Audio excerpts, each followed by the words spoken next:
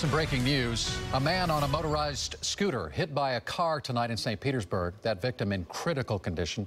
News channelist Jen Holloway is joining us live tonight from where this happened. This is at 36th Avenue North and 16th Street. Jen. Yep, Keith, we know the scene now. Obviously, it's very clear. They've taken care of the investigation. And we also now know the name of that victim, Michael Cardinal, born in 1966.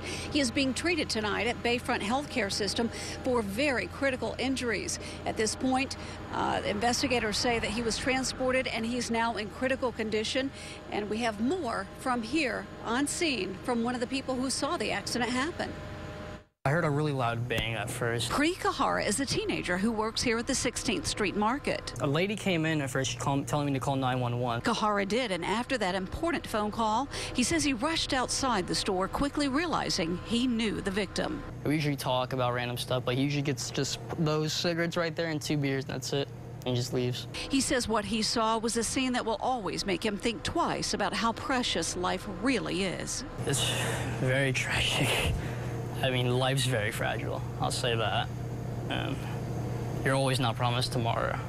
Wrong place at the wrong time, I guess. And we do know the driver that hit Cardinal did remain at the scene, but the investigation continues. In St. Petersburg, Jen Holloway, News Channel 8.